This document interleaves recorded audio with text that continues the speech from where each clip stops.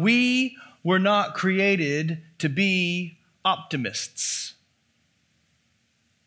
We were created to be worshipers. In the quietness of my home, my Facebook feed blew up with optimism days before the turn of the new year.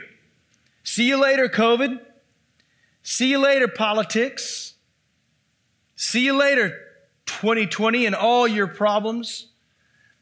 And the turning of the calendar dates is going to make all that go away. And January 1st is going to bring a new normalcy. The entertainment's going to come back, movies and sports. We're going to better ourselves daily while leaving behind our personal vices. The anticipation of things opening back up and resuming life as normal, the optimism was ringing clear days before January 1st. Now, as part of the whole, optimism is not a bad thing. But if it's the only guiding philosophy, it finds itself spewing out rhetoric that is not in tune with reality. And if it comes out of the wrong source, if my optimism comes out of my ability or others' abilities or chance or whatnot, then your only option is to be optimistic about how many times things worked out and then ignore the times when things did not work out. But even just this week, before I got to the events at the Capitol building, and one of sort of the news headlines that I got, these are the headlines that I read this week on January the 5th. That there was terrorism against Nigerian Christians. That the church in Nigeria is being oppressed by terrorists from the outside.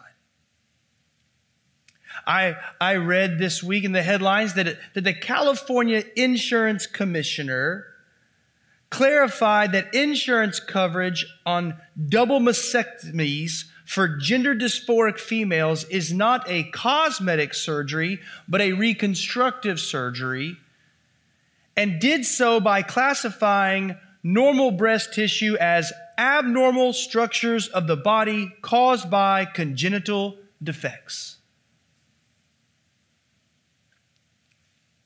A person said that what has been created was abnormal. A congressman who is a pastor concluded a prayer with amen and a woman.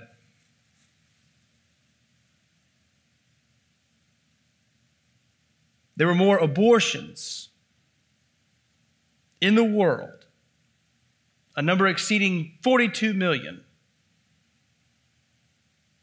And that led all other leading causes of death. The next closest was communicable diseases at 13 million. By January 5th, my optimism had gone out the window. And the collective optimism of the world was insufficient to stand against these tragedies and confusions. So when January 6th came, and I get a text going, hey, are you watching? I got a text from my wife. Hey, are you watching these things? And I had already been watching these things. And it was just another punch in the optimistic gut that was vanishing faster than a New Year's diet. I called a prayer time for our church, in part because I'm the pastor of the church and as one of the elders of the church, and that we needed to respond to what was happening at our nation's capital by gathering and praying. But confessionally, church, I just needed some brothers and some sisters to hold my hand and worship through prayer.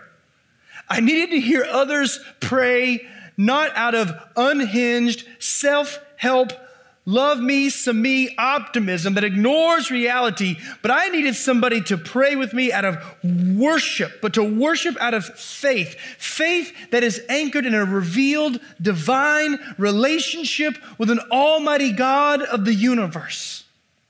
I needed somebody to worship with me in prayer to the Lamb who was slain on the cross for all sin, for all time. I needed to worship with brothers and sisters by faith in the resurrected Messiah who ascended to the throne of God.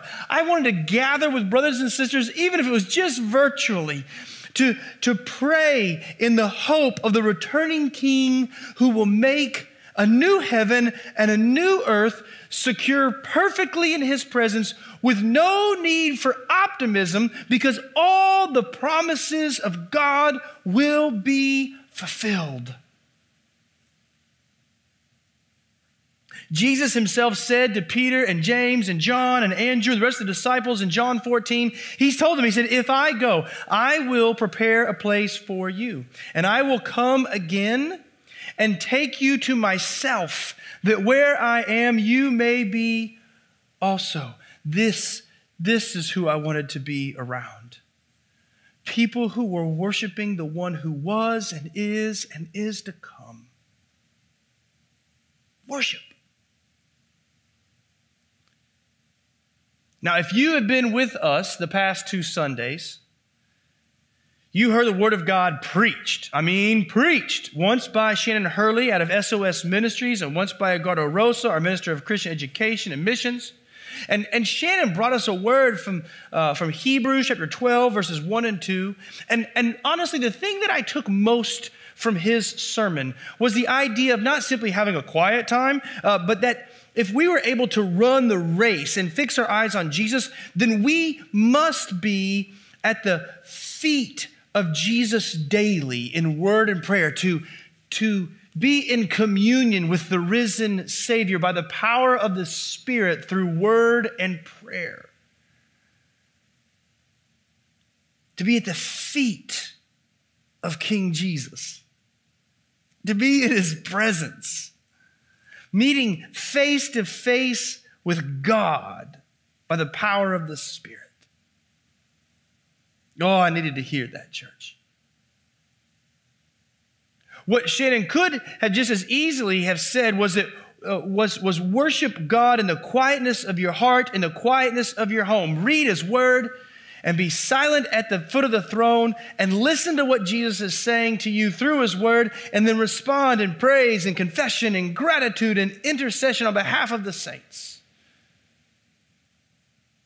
Leave that place confident that God has your life and has all of life right there in the palm of his hands. And then, unintentionally, but very appropriately, and I'm sure by ultimate design, Edgardo preached that God was jealous for our worship out of Deuteronomy 28. Now, we're no longer talking about the individual, but the people of God gathering. And I left that service knowing that God is jealous for our worship precisely because he is the only one who is worthy of such worship. Jesus Christ is the object of our worship because nothing else and no one else is like him. He provides the means of our worship through joy and service and obedience. Then, staying anchored to the text, Edgardo concluded by teaching that God has provided a location for worship.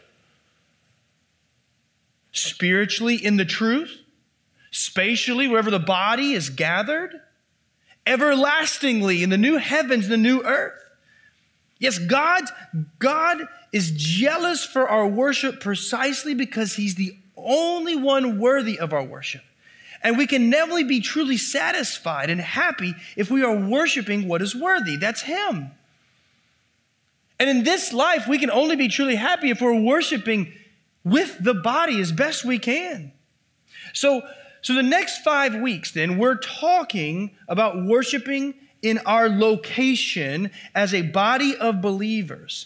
And we are going to do this by talking about the Word of God and how we focus on it in our worship through reading the Word, singing the Word, praying the Word, preaching the Word, and seeing the Word. Now, I want to take a second and I want to tell you how we sort of got here. As you've come to our church, you know that most of what our service has been is corporate singing and sermon. That's mostly what our service looked like on a Sunday morning. Just we sang beautiful songs, worshipful songs, well thought out songs, and we preached a sermon, and we had a little bit of prayer and some announcements. That's basically what our services looked like for as long as I've been here. Oh, that worked until 2 months ago when we moved back inside and had some concern about COVID-19 in relationship to the science of how it spreads through singing. So we chose to incorporate different elements of worship at the beginning of our service so that those who were uncomfortable with singing could still attend a corporate gathering and then leave at the end when we did all of our singing. That's what's happened since November. Now, since that time, we've gotten some positive feedback about the times of directed prayer and responsive readings of the Scriptures. Not overwhelming response, negative or positive, but a few positive remarks about the prayer time and the reading of the Scriptures and the enjoyment of that.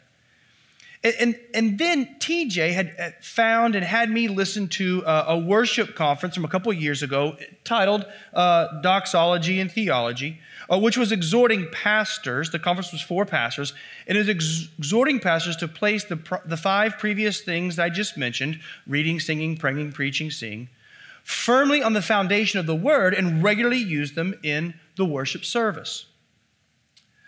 So we decided, right, we, the staff and the elders, to bring that conference to you in the form of our Sunday gathering here on Sunday mornings. Each week, I'm going to be preaching one of the 4 elements that was just mentioned. And next week, TJ is going to be preaching on singing the Word. And so on Sundays, we'll be leaning heavily, the next 5 weeks, we're going to lean heavily on the material that was taught at the conference.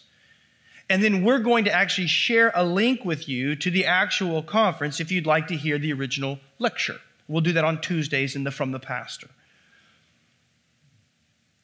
And the question that we're trying to answer is this: what will our worship regularly look like when the restrictions are lifted and we can all get back to the same building at the same time, or potentially when we head back outside and there's room for enough people to meet? Our first thought at this point is not to go back to 6 songs and a sermon, but to continue to use directed prayers and responsive readings in the context of song and sermon, and then also to take the Lord's Supper on a weekly basis from the month of February through the month of May. And this whole time, while these 5 weeks and the time that we sort of, however we have to adjust our service in the right times, in the right ways, the elders want to hear from you. But not only hear your preferences, we want to hear what you think in light of what you learn over the next 5 weeks and what you experience over the next 5 months. And we want to hear how it connects, what you're experiencing, what it connects with what we're doing in the context of our worship service. So I want you to be sure to make it a priority, right? Not just because of the sermon series, but because of it's what the Lord commands us to do. Like, you need to attend. You need to not grow weary of watching it online. You need to participate with this and take some notes and think carefully and prayerfully about the teachings that we're offering. And we will either use somewhere in the future, in maybe June or July or sometime, we will use a congregational meeting or another specific gathering to have a family discussion about what we've experienced over the last few months and ask the Lord to show us the best way forward. I would ask you if that makes sense, but you're not here to tell me yes, so I'll trust that it does. So with all that being said, hopefully that catches you up. We're trying to worship. We're not trying to be optimistic. We're trying to worship King Jesus together in the best way we know how. So let's take a look at the idea that reading the Word corporately is a right practice for the gathered body of the church, right? The responsive readings that we're doing. So this comes out of a talk given by Ligon Duncan, Chancellor and CEO of Reformed Theological Seminary. And in his talk from Doxology and Theology Conference in 2018, he said that Christian worship is a word-mediated encounter between the congregation and the living God. And then he posed this question: how do you worship a living God? How do you worship Spirit, right? God. And with dry wit, he answered his own question by saying, however it is that he tells you. Now, the wit is true. If God tells us to worship him in a certain way or by certain means, then we definitely ought to do it. So there's sort of one key verse that seems to sum up the practice that we see throughout the scriptures about reading the word corporately, and it comes from 1 Timothy chapter 4. And this is what it says. Paul, writing to Timothy, until I come, devote yourself to the public reading of Scripture, to exhorting and to teaching. So there seems to be a couple ways to understand this particular verse. You can either say that they're only reading the passage of text that the preacher plans to exhort and teach from, or you can sort of interpret by saying that we are to be reading a steady diet of scriptures and exhorting and teaching from some of them.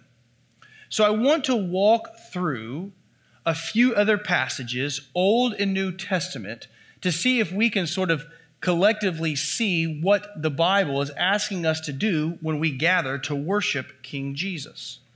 I want to start in Exodus chapter 24, verses 3 and 4 and 7. And this is what the Lord is teaching us. It says, Moses came and told the people all the words of the Lord and all the rules. And the people answered with one voice and said, all the words that the Lord has spoken, we will do. And Moses wrote down all the words of the Lord. He rose early in the morning, and he built an altar at the foot of the mountain, and the 12 pillars according to the 12 tribes of Israel. This is where they sacrifice a bunch of offerings.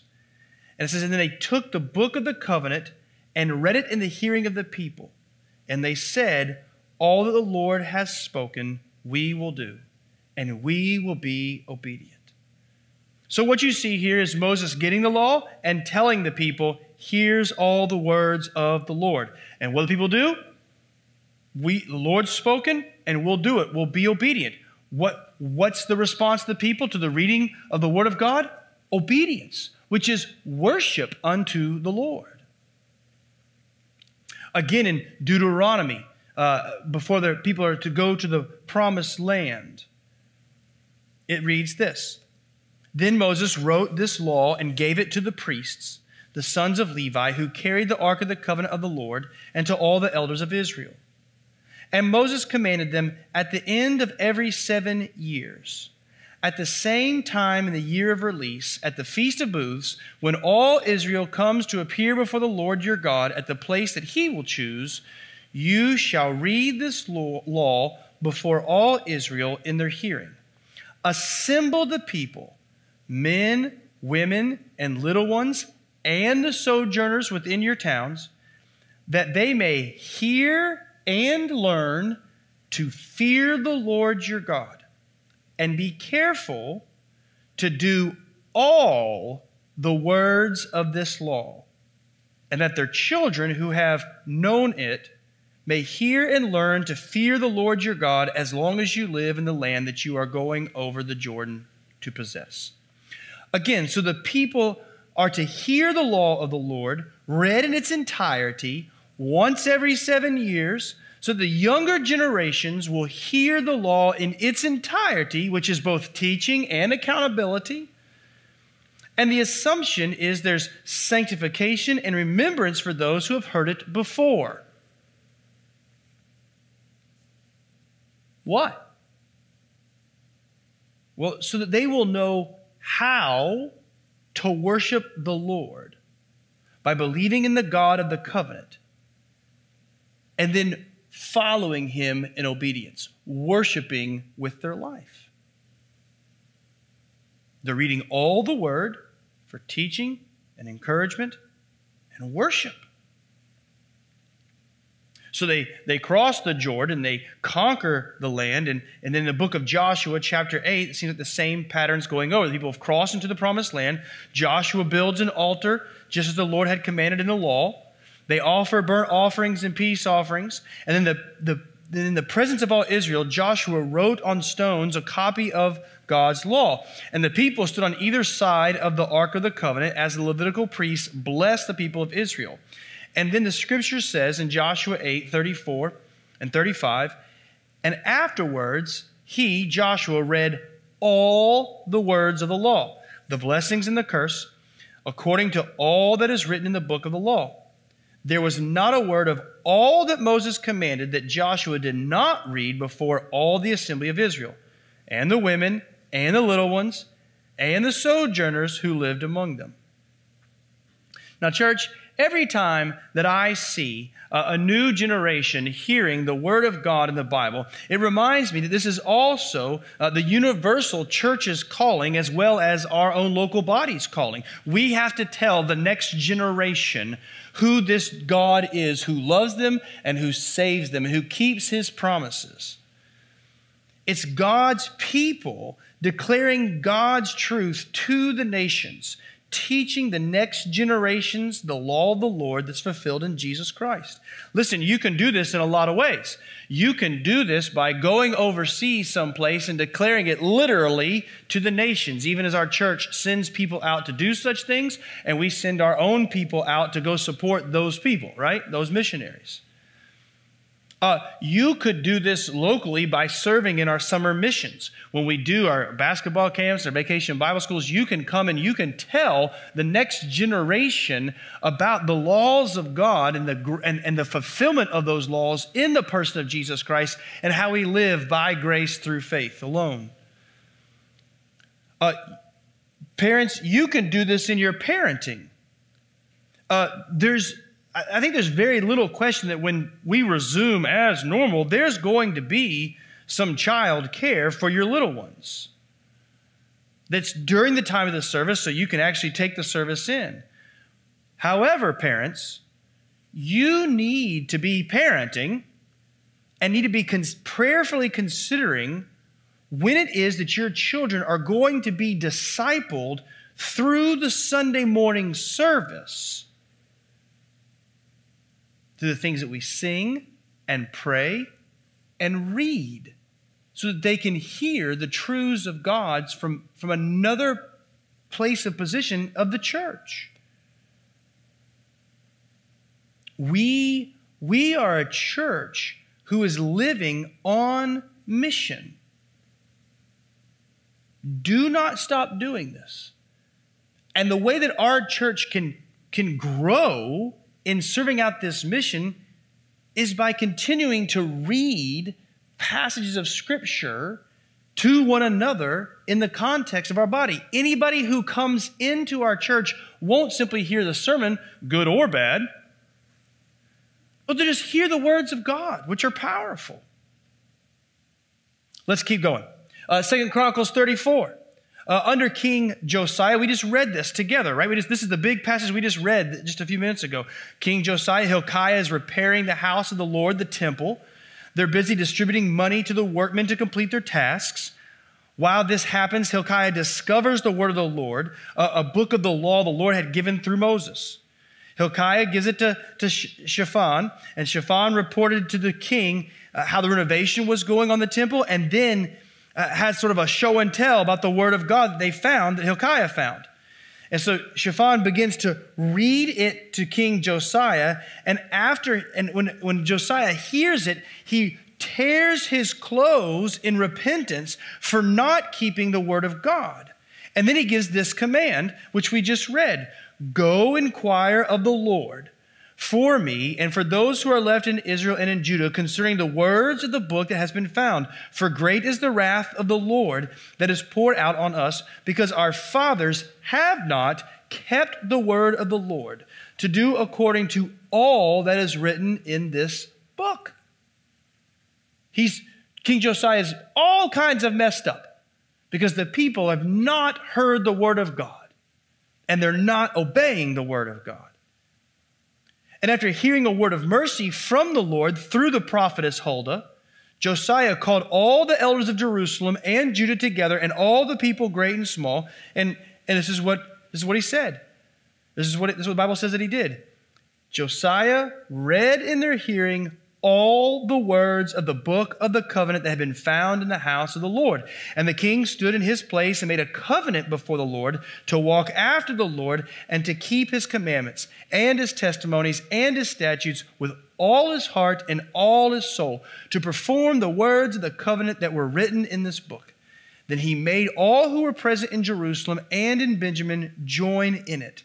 And the inhabitants of Jerusalem did according to the covenant of God, the God of their fathers.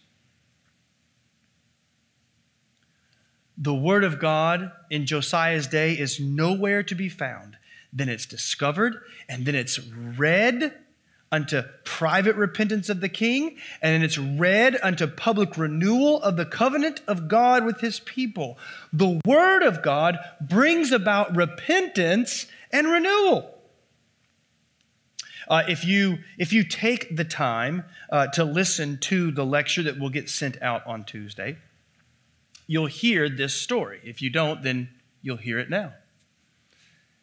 Because a pastor of a congregation, this is a real true story, read Genesis chapter 1 as part of their Bible reading in the church service. And an officer in the church, an elder or a deacon or some sort of person in the church, but somebody who had been attending the church for a long time and who professed Christianity, right? He'd been there for many, many years, and he heard the words, but he heard the words of Genesis 1:1, in the beginning, God created. And immediately, this man fell under conviction that he did not actually believe in the creator God of the universe. And he was convicted that if he did not believe in this creator God, then he could not believe in the rest of the claims of the Bible, including Jesus Christ. So he repented of his unbelief and got saved because somebody read out loud Genesis 1:1. And later on, someone asked the guy, he says, "Hey, I heard you got saved under Pastor Glenn's teaching." And the guy very quickly replied, "No, I got saved before the sermon." He heard the word of God and got saved. Now listen, I'm fully aware this is an exceptional story, right? I am not teaching this morning that if we start reading chunks of Scripture publicly that people are going to get saved in droves. This is why we should do it. That's not what I'm teaching. But what I am saying, and what I do believe, is that we serve an exceptional God whose word is exceptionally powerful. In fact, powerful unto salvation. And reading it corporately in our church can only bear the right kind of fruit for our body. The fruit of repentance for those who are lost, and even the fruit of repentance for those who are living in sin. And then all the fruits of the Spirit, love and joy and peace and patience and kindness and goodness and faithfulness and gentleness and self-control. Against these things, there's no law.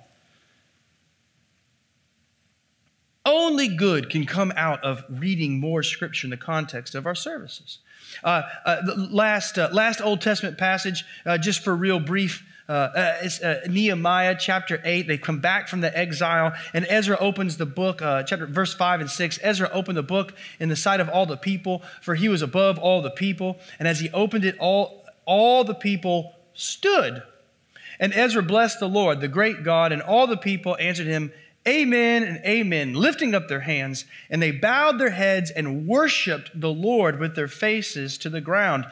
This doesn't seem like a sermon. This doesn't seem like worship music. This doesn't seem like a prayer time. This looks like the reading of the word took place. People stood up in honor of the presence of the Lord through the reading of the word. They responded to it by saying amen and amen, and then they bowed their heads and worshiped with their faces to the ground because the word was read. Seems like a pretty good idea. Seems like even more than an idea, it seems like the right response to being in the presence of the holy God by the power of his Spirit through the reading of his word. So we get then to the New Testament. And because of the way the people of God worked in the Old Testament, it was then customary in the Jewish synagogues for the rabbis to open up a scroll and to read from it and then explain it to the people. Jesus did this in Luke 4 when he read Isaiah in the temple and then told them that the prophecy was fulfilled in their presence on that day. This is typical. This is the way it functioned. And in the book of Acts seems to carry this along for us, right? So Acts 13, verse 27 says, "For those who live in Jerusalem and their rulers, because they did not recognize him or understand the utterance of the prophets, which are read every Sabbath, fulfilled them by condemning him. For Jewish worship, they are, which are read every Sabbath, fulfilled them by condemning him." So for Jewish worship then, they're reading each week the utterances of the prophets, yet they do not recognize that Jesus is the fulfillment of those things. But their practice is to read the prophets. Again, in Acts 15, it says, James to the Jerusalem council, right? He's reading to the Jerusalem council in Acts 15. And he says, "Therefore, my judgment is that we should not trouble those of the Gentiles who turn to God, but should write to them to abstain from them the things polluted by idols, from sexual immorality, and from what has been strangled, and from blood. For from ancient generations Moses has had in every city those who proclaim him, for he is read every Sabbath in the synagogues." So James is telling the early church, do not trouble the Gentiles with all of the ritual laws of the Jews, but write the things they are to follow in order to prevent them from being a stumbling block to the Jews and for other unbelieving Gentiles. And as these laws that are written for the Gentiles, and they're written down, go in line with Moses' law, which are read weekly in the synagogue in every city, they'll be reminded of who they are to be and what they are to do as Gentile people. Paul extends this in Colossians chapter 4, verse 16. He says, "And when this letter has been read among you, have it also read in the church of the Laodiceans, and see that you also read the letter from Laodicea." Now, Paul's letter is to be read in the church, carrying with it the apostolic authority of Paul, later recognized as God's word. He does it again in 1 Thessalonians 5 and 27. He says, "I put you under oath," like he's commanding it before the Lord, "to have this letter read to all the brothers." So some could argue that Paul understands what he's writing are the words of God. Some would argue that Paul doesn't really know that, but he knows what's being said is important and for the furtherance of the church. But either way, he's putting them under oath that his letter is to be read to all the churches, to all the brothers. So this wouldn't just simply be like a one-time letter. This is not like getting your electric bill in the mail. You're like, "Bill, I'll pay it, throw it away." This is more like an instructional book. This is more like a love letter that for different reasons and different times, you would read it over and over and over and over and over and over again.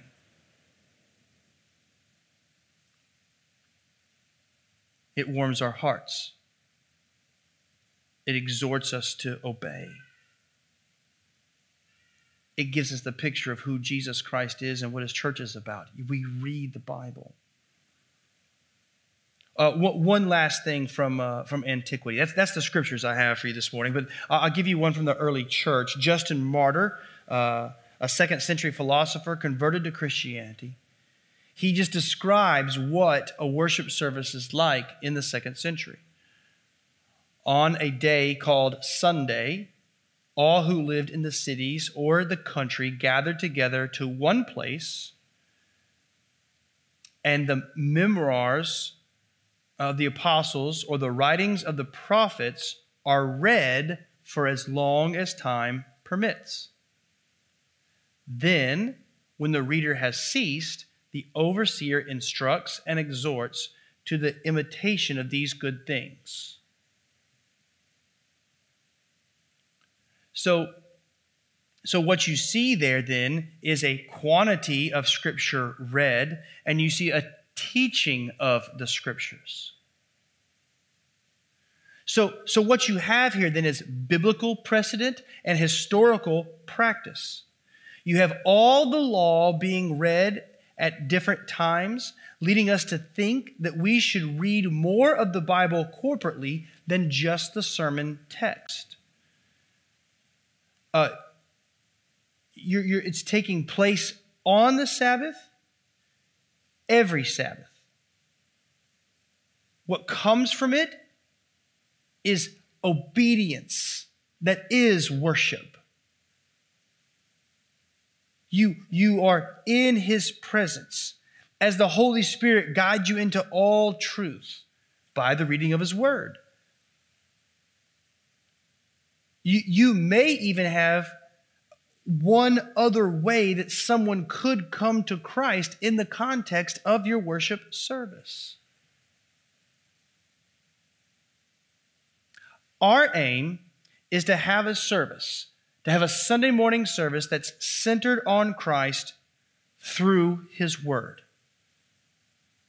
We've not been neglectful in that, but we're also discovering by word itself and by practice in our context that there may be even a better way to do it than how we have been doing it. Our worship service aim is to be theologically robust and outwardly celebratory, as every Sunday is Resurrection Sunday. And without turning our service into a free-for-all to do whatever we want to do, we want our service to be as participatory as is reasonable. Ligon Duncan argues that you ought to grow your church to a place where you read large passages of Scripture in a systematic way where you get through the entire Bible or the large portions of Scriptures over time. My personal opinion is that our direction is a little bit different. That the sermon passage is the central text for that particular Sunday. And as we preach the Word of God, that should be taking our congregation through books of the Bible.